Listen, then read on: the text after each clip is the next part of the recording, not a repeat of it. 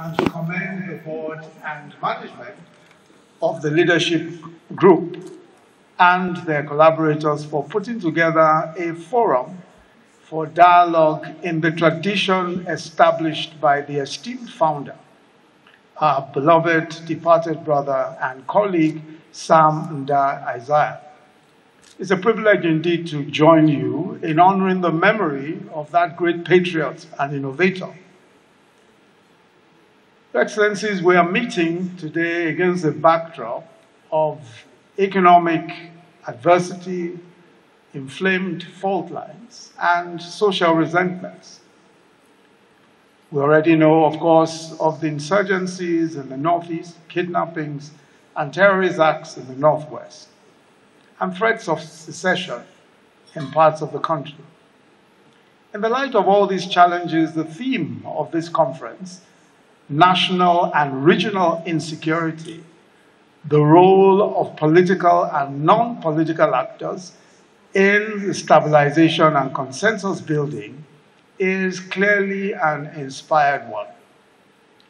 In considering the theme of this event, it's worth noting that often when we explore the concepts of national and regional security, there is a tendency to anchor the discourse around the machinations and intrigues of externally generated vulnerabilities and external adversaries. So we argue often that the problem of state fragility in Africa is on account of the colonial origins of her nation states. The notion, for example, that Nigeria is a hastily and arbitrarily cobbled together patchwork of mutually alienated kingdoms. And as a result, it has remained plagued by fundamental challenges rooted in its founding. Now, this is a popular view, but of course is not the whole truth. It is not even nearly the entire truth. Indeed, it is my view that the colonial beginnings of African nation-states does not constitute the sort of immutable obstacle to nation building that it is frequently made out to be. After all, colonialism itself was a historical global phenomenon that spawned nation-states everywhere across the world, from Europe and Africa to Asia to North America and South America. And we have examples of many such nations that are successful. Colonial origins are therefore not necessarily predictors of national prosperity or state failure. In any case, there's a lot of scholarship and research that shows that our ethnic nations or nationalities share a long history of trade, of diplomacy, of migration, and conflict, all of which ensured that by the time the colonialists arrived, our ethnic nationalities were not strangers to each other. And even then, they were not strangers to themselves. And most certainly, they were not strangers many, many decades and almost centuries after. The truth, therefore, and it seems to me, that the external reasons that we frequently cite for our problems, those reasons that we frequently give for the problems of African states, and in particular Nigeria, cannot thrive without severe internal weaknesses in our society. And I venture to say that the chief weakness that we have is a human one. Our elite, our political, economic, and religious elite. An elite that has so far proved to be socially irresponsible. That is, one which either by selfishness, negligence, or ignorance, or a lack of self-awareness, has so far been unable to build the institutions, and more importantly, the social and political consensus upon which a just and orderly society can stand. And because dominance must be premised on some form of consensus, the elite depend on a dubious one, the promotion of tribal and religious fault lines for legitimacy. So where are we today? On a nationwide and region-wide scale, we are seeing challenges to national order driven by profound and pervasive sense of exclusion and marginalization. And I don't speak of ethnic or religious marginalization, which is really another elite dog whisper to acquire more for themselves or for ourselves in the contest for political booty. I speak of a division between the have-nots who have no hope and the haves who seem to have it all. So the attacks we see on law and order are themselves symptomatic, and they are driven by emergent critiques of the fabric of order itself. These critiques are manifesting as insurrections and insurgencies along various axes of identity. These rejections of formal institutions may be driven by conceptions of religious obligations, ethnic identities, and generational antipathies, but that is only superficial. What they have in common is that they are patterns of solidarity of those who have no stake in an orderly society, because such a society appears to offer them nothing. And so they are in fundamental violent and implacable opposition to a system that appears to favor only a few. So the recognition that the system is not working optimally for many of our people must inspire a broad-based movement for reform that works to recalibrate and present order and attune it more to the aspirations of the people. To be sure, the cost of reforming the system is considerably less than the cost of letting the system be destroyed in the hope that it can somehow be rebuilt from scratch. That is a risk we cannot afford to take as a nation. So how do we mediate these conflicts? Because if you recall, of course, the subject of this discussion is how to mediate the conflicts. First is consensus building. Consensus building is essentially about finding an acceptable middle ground among contesting options to the resolution of several issues. And there are several issues that need to be resolved, but we must find middle ground in several of these issues. The questions of state legitimacy, the questions of state autonomy. Many believe that there should be greater control from the states and local governments. And there are all sorts of other issues. But we're not going to be able to go into all of those today. Otherwise, we'll be here for too long. The second is mediating elite competition and conflict. Again, we'll not delve into that in any great detail. So what do we do? There is no doubt that our country is going through a time of trial and testing. Many of our people are dealing with adversity on several fronts. It's understandable for discontent to emerge and inspire agitation. In a democracy, agitation, the act of making our voices heard in respect of our concerns, is entirely legitimate. What is profoundly problematic is when we employ destructive and illicit means in pursuing agitation. It's also understandable that we may find that some of these agitations, in fact, resonate with us. We may consider them legitimate causes and identify with them as such. However, the temptation is that our sympathy with legitimate causes blinds us sometimes to the destructive and illegitimate means employed by those that pursue those causes. This is a temptation that we must resist. I'll be the first to admit, and I'm sure that many of us will admit, that our system is not perfect. But it does prescribe the ways in which discontent can be channeled through constitutionally guaranteed rights to associate, to protest, and to express ourselves. Change is possible through the system, but only if we engage it rather than destroy it. Thus, while the current system is not perfect, it can only be improved as more of our people engage it. In a country as diverse as ours, the diversity of opinions and persuasions is not only to be expected, we must welcome it. The aim of our national conversation should be to promote a consensus for progress, rather than to promote discord and disharmony. Our national union itself was forged through dialogue and negotiation, as our founding fathers traded compromises in the process of making a country. Over the years, our union has been renewed through dialogue. We must be committed to continuing this tradition of renewing our nation through the tried and tested means of conciliation, of compromise, of consensus. Discernment today, discernment requires us all to recognize the various faces and guises of violence and extremism. It is to recognize the agents of hatred and to call them by their proper names, even when they appear to speak the same language as we do or seem to worship as we do.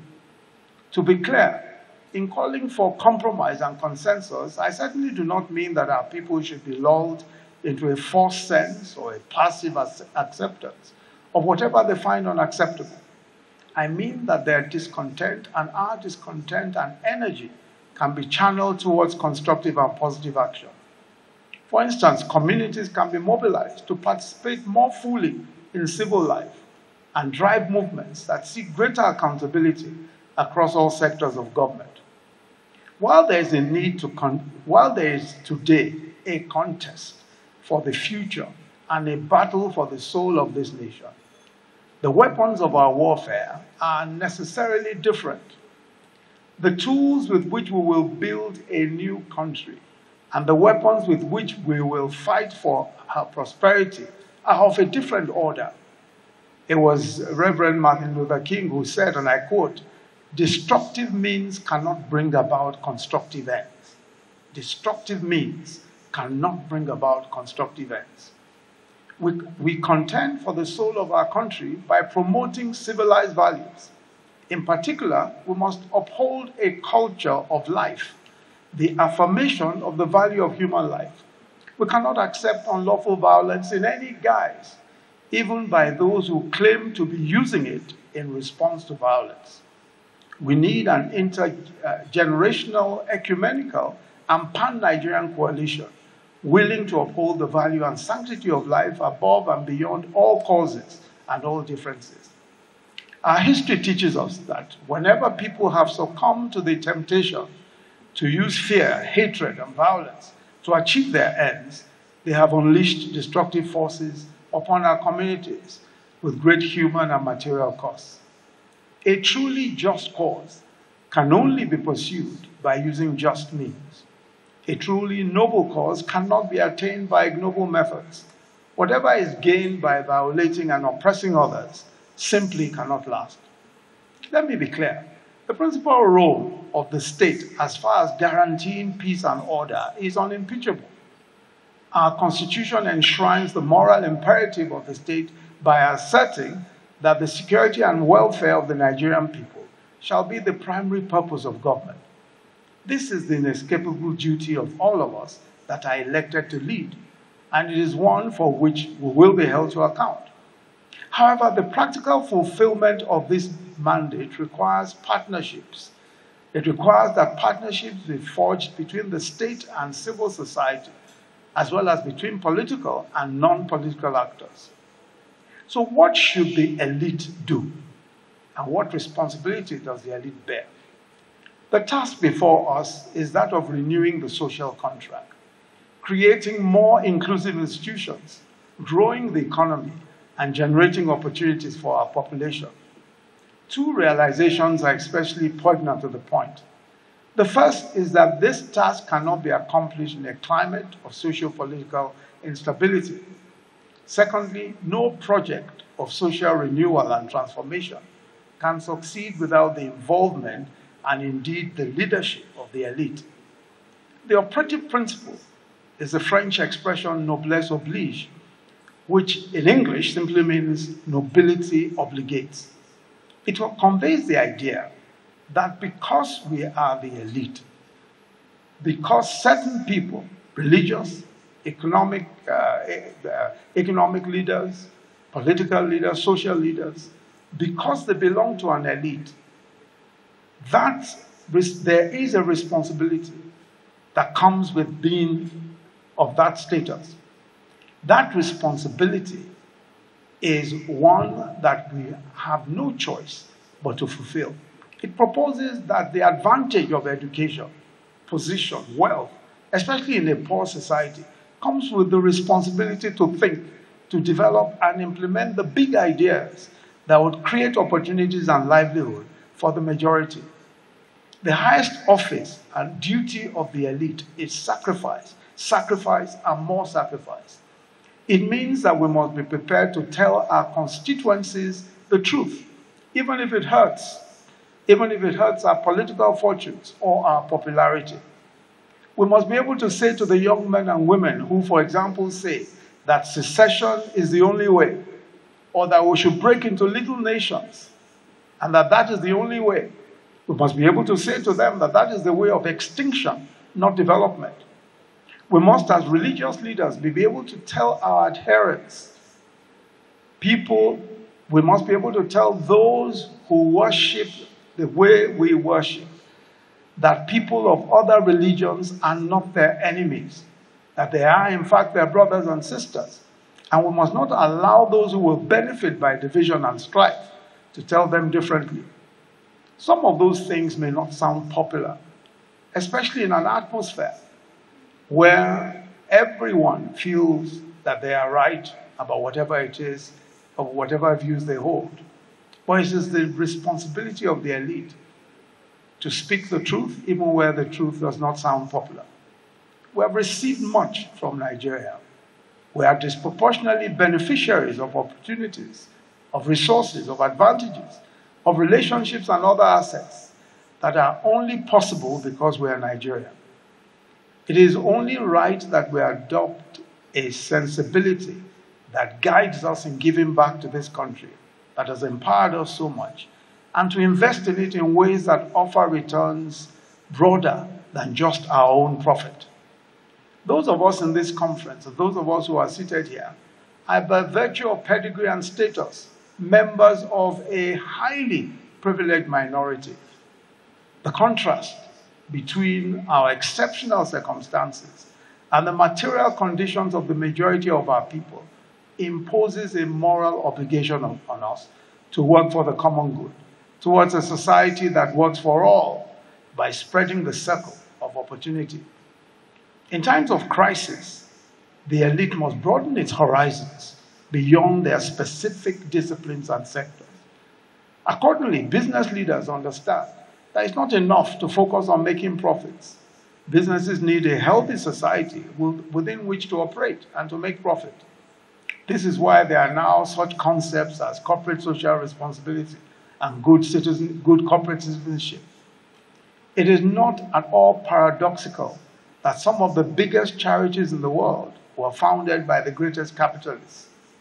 Legal practitioners, as a distinct elite, must understand that the imperative of transformative leadership in the legal sector today calls for the bar and the bench to insist on the integrity of our system of justice, to insist on the speed of dispensation of cases, and to call out anyone who compromises the system. The media elite must recognize that they have a responsibility to exercise discernment in their deployment of their platforms and must reflect upon whether they are amplifying the most insensate, the most intemperate, the most incendiary voices in our midst, while marginalizing the voices of reason. The political elite must accept, through policies and actions, that the purpose of power is to better the lives of those we serve and to give the young great hope for the future. Once we put on the lens of social responsibility, different higher imperatives come into play. This is what transformational elitism looks like. So I conclude that in times of crisis, we learn and relearn lessons in solidarity and in the value of pulling together. The old rigid dichotomies between the state, the market, and civil society no longer apply. We recognize that the path to the future will be paved by consolidating the interdependence of these sectors. This is why we need a new ethic of collaboration that brings together elements from the public sector, from communities, from corporations, from voluntary associations, from faith groups. And all these groups must jointly work on solutions that we can scale up from the local to the national space. And the elite is integral to this process. Finally, in times of adversity, societies buffeted by uncertainty and anxiety are tempted to drift towards the voices that appeal to our darker impulses, to those that traffic in fear and despair and division. The elites such as are gathered here today must counter such voices by inspiring faith, creative optimism, and solidarity. I personally remain unyielding in my belief that we will prevail over adversity by the strength of our togetherness. The present moment is crying out for leaders that can bring our people together, that can heal the rifts between communities and build bridges across divides of religion, of politics, and of all of the other social consequences that make such a difference to everyone. This too is perhaps the most urgent imperative of transformational elitism today. I'd like to congratulate all of the distinguished awardees of the 2020 Leadership Conference, and to congratulate you all and to say that the responsibility that comes with leadership lies squarely upon your shoulders, especially those of you who will be receiving these very coveted prizes today. Thank you very much, and thank you for listening.